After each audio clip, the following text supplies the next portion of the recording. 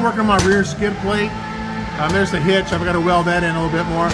But when I had this mocked up, the motor was on each side of this, was only about a 1/4 inch. So I wanted to gain a little extra space. This was originally made for a Vortec 4-cylinder. So what I decided to do was notch about a 1/2 inch out of the side of the tube. And this side I've already started to fill it in. I'll do the same thing to the part that connects to the chassis. But I'll just put an 1/8 plate in there to fill it back in. Let it go back in there. But it should be strong enough. This hitch is not going to hold anything crazy, so I don't think I'm going to be losing too much strength by doing that. But I just wanted more clearance for the motor, so that's why I'm doing it. All right, I got the frame rails clearanced out for the engine now. You can see I'm taking about a 1/2 inch out of the pipe, also the one that comes out of the frame horns too. So now I've got clearance for the motor. So I'm good, I'm happy with it, and everything's lined up good. So anyways, a lot of work, but it was just too tight for the motor. I had only had about an 1/8 to a 1/4 inch clearance all the way around it, so now I should have more. I really want to redesign these bars completely and move them completely out further, but this will work for now, I think. I should, like I say, I should have plenty of clearance now. All right, here's the cup holder I've got. It's pretty big. It's a large one. I've got an offset screw in there. It's a 1/4 20 screw, and that white is a piece of aluminum that I cut out. So I'll show you how it all goes together. All right, that's inside the cup. It's got a 1/4 20 connection at the bottom that it screws into. On the outside, I just supported it with a ring that goes around it. There's a ridge in the cup right there, so that holds it in nice and tight, so it won't move at all. That's clearance for the shifter. So that's a drink holder. And for my stereo system, I finished it up. I've got this will come off with a quick release. I can take it off and it just comes out.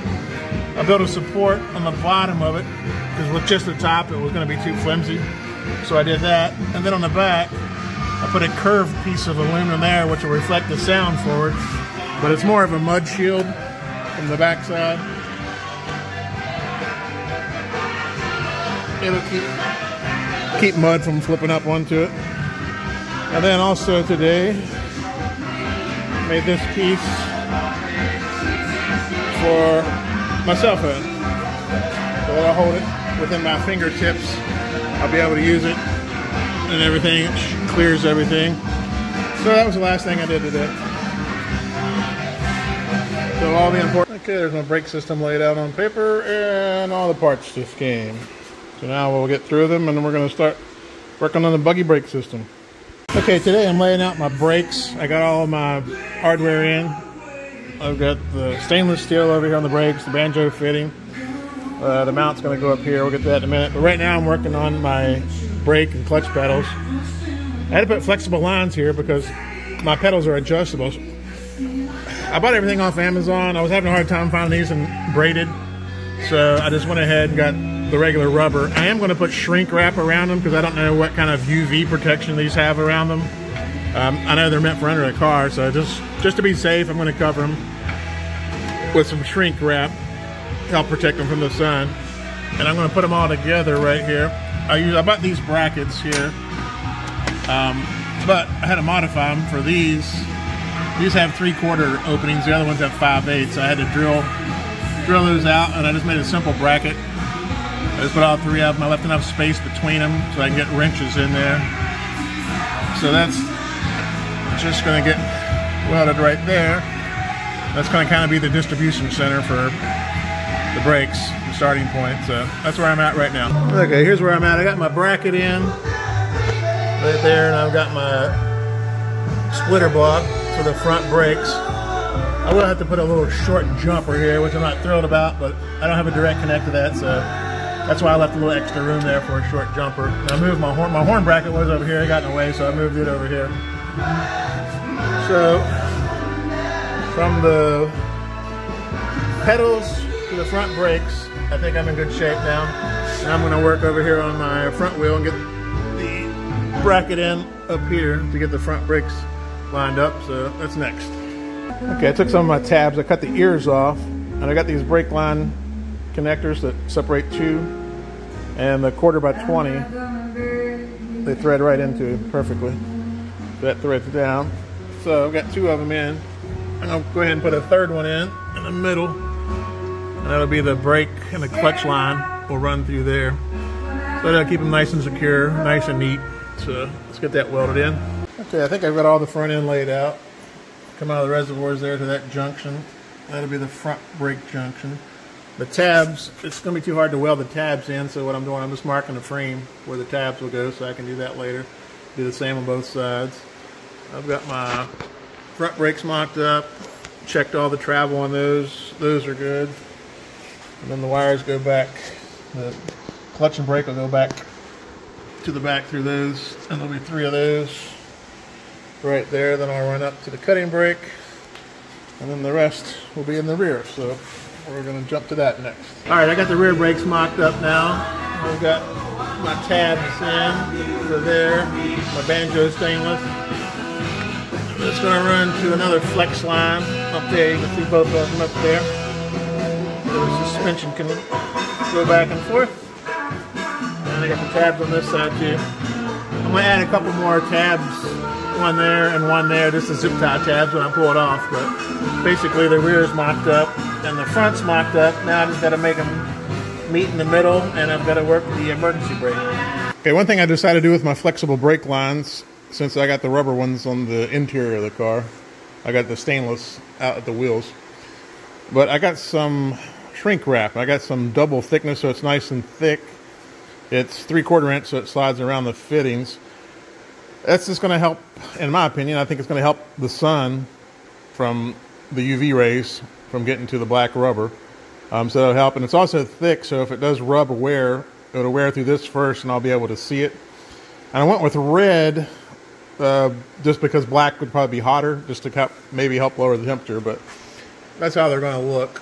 So I got one on there. I'll do all 3 of those, and I've got the one on the back there.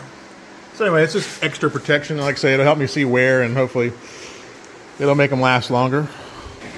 Okay, I'm working on the amount for my emergency brake cable to run through. So what I did, I took some 1-inch 1/8 wall and a piece of aluminum, and I cut it slightly thicker on the opening, which is about 5/8. So it hangs out a little bit on each side. Then I just hammer it flat. What I end up with that expands inside there and gets nice and tight. Then I take the bevel and go around it, so that'll let my emergency brake cable pass through that. So let's work on it.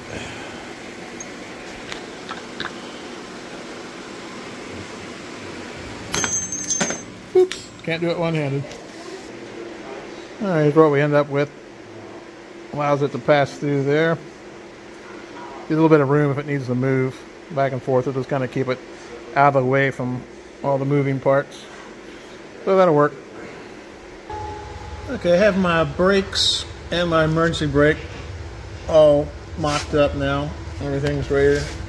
Emergency brake cuts through there. Goes through that hole, jumps over there. And there's the 2 mounts I made, and they'll get cut to length, and they'll join up in the junction there. And got the box there for the cable. This will work. Pull that. So that's everything on the back. I've got all my tabs tacked in for wiring in for the brake lines there. All the way to the front, I've got tabs for wiring on the top and the brake lines on the bottom. For the front brakes, there's everything shrunk wrap in red. And then over to those tabs down to the brakes. So everything is mocked up for the brakes now. All the tabs are in place. Tomorrow I'm going to go through and start laying out the tabs for the wiring. And then that's going to be it. It's going to be time to break it down and start painting it. So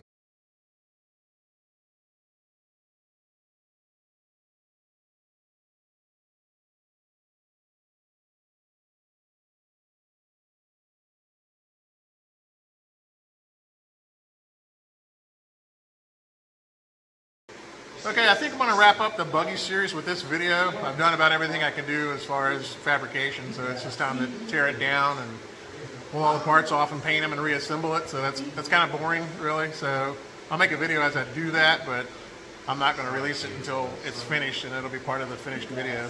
So thanks for watching along with the Buggy series. I hope you enjoyed that series, and moving forward, we're going to get over to the Baja. I've been working on the transmission video for the Baja, what I bought, going over what I bought, how much I paid for it, and things I can show you. So that'll be next, and then I'll start working on the Baja. I'm going to mount my transmission, start working on the roll cage, the rear suspension, the rear shocks.